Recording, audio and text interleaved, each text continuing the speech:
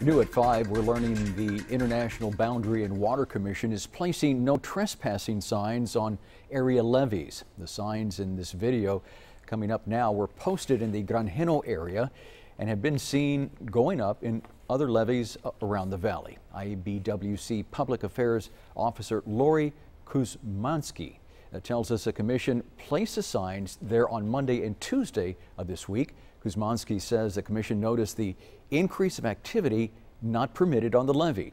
Anyone caught trespassing on the levee can face a fine.